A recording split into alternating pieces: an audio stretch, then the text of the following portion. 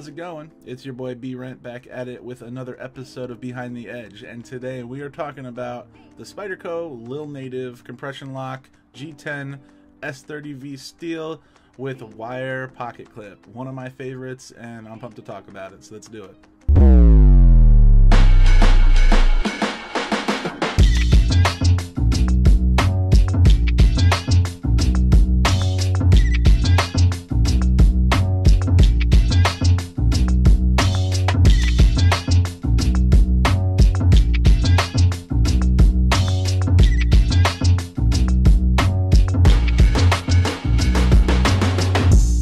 What's going on, guys? Welcome to my review of the Spyderco Lil Native compression lock folder. I'm really pumped to get into this one, so let's dive in.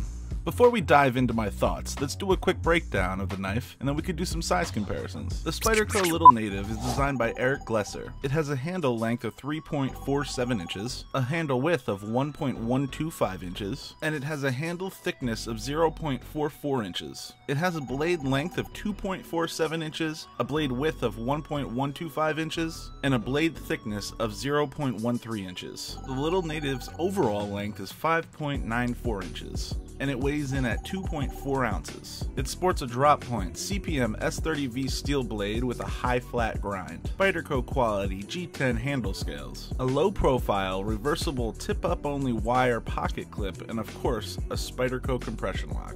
Let's dive on in and take a closer look.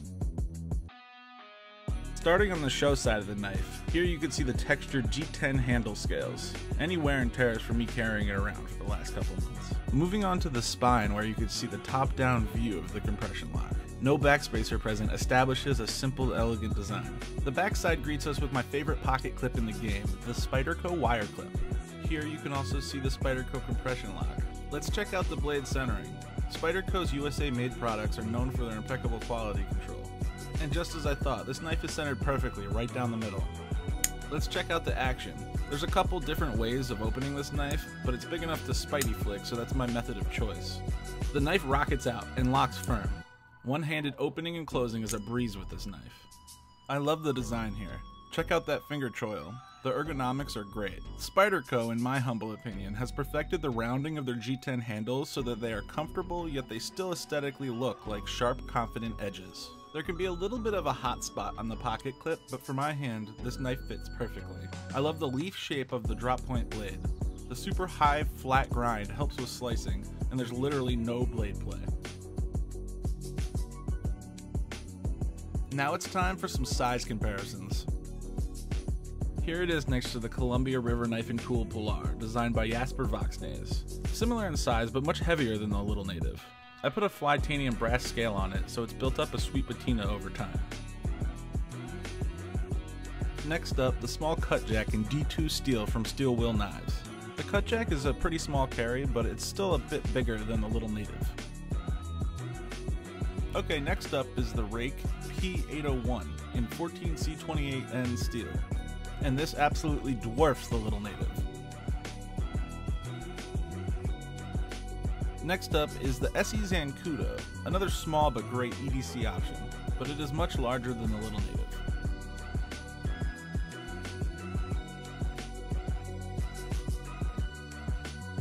Okay, here's my baby blue small Benchmade Griptilian in 154cm steel, designed by Mel Pardue. Still, the Lil Native is smaller in size. I bet you're seeing a theme here that the Lil Native is pretty small. Next up is a knife that I definitely need to clean, the SOG Terminus XR in BDZ1 steel. Again, a good amount larger than the Lil Native. So out of all the ones I've showed so far, it seems that the CRKT Polar is the closest in size, and it's probably the most popular one as well. And finally, you see it here next to the Paramilitary 2 from Spyderco. I often carry these knives together as a primary and secondary blade. They actually share a ton of similarities. Same handle material and blade steel. Eric Glesser was involved in the design of both of these, and they both have a compression lock. The big difference here is obviously size. The PM2 is one of my go-to EDC choices, but when I want to carry a knife that takes up less pocket space or is less noticeable, the Lil Native is a perfect option. Alright, now let's hop into pros, cons, and conclusions. Starting off with the pros, the first pro is the locking mechanism. You can get this knife with two different locking mechanisms. I believe there's a lockback and a compression lock version of this knife. Correct me if I'm wrong. I went with the compression lock for my personal use. I think the compression lock implementation on the Lil Native is a home run. The ease of deployment and all-around one-hand use of this folder is a joy thanks to the position of the compression lock, so I'm a big fan of that. The second pro is that it's made in the United States. Spyderco's headquarters are in Colorado. I can always get behind something that's made in my home country, back-to-back World War champs. The third pro is its design. It's designed by Eric Glesser, who needs no introduction. He's the heir to the Spyderco throne, so to speak. The design language of this knife is simple yet extremely effective. The single elegant curve at the top of the knife, created by the seamless integration of the tang into the handle scale, is beautiful, strong, and confident. The blade to handle ratio is perfect, making it feel balanced and all around aesthetically pleasing. This knife lives by a code. Less is more, and I absolutely love it. Pro number 4 is its size, especially in places with majorly restrictive knife carry laws. This knife lives up to its name little. With a blade coming in at 2.5 inches, it's legal in a majority of places that I frequent. Always check the knife laws where you are from or where you're going to be carrying. I like to compare this knife to the noisy cricket for Men in Black. Don't be fooled by its small size, it can still pack a punch. Steel choice is a major pro.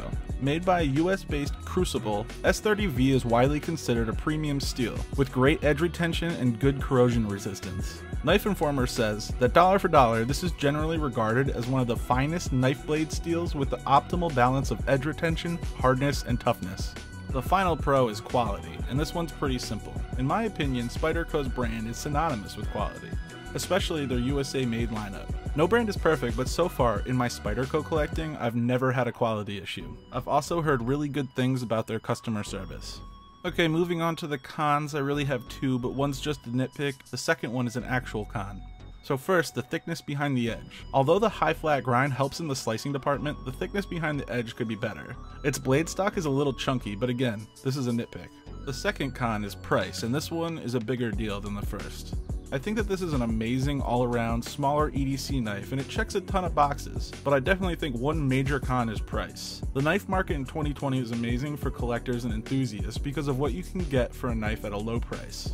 The Lil Native clocks in at $140 currently, and that's a lot of money for a small knife with G10 handles. This leads me to my conclusion.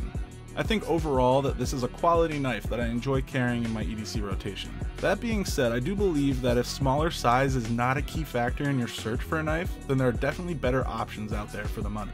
Spyderco offers some models that are a little bit larger for cheaper that are way more popular, like the Para 3 or the Chaparral, and I would recommend those over this knife any day. I really think this is a niche knife for someone that is looking for an option that is under 3 inches for legal reasons. If there are size restrictions in an area that you live or frequent, only then do I think this is an amazing choice and I would recommend it.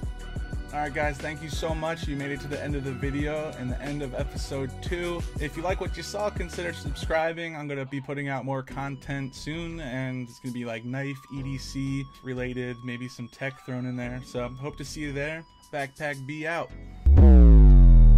Oh, yeah.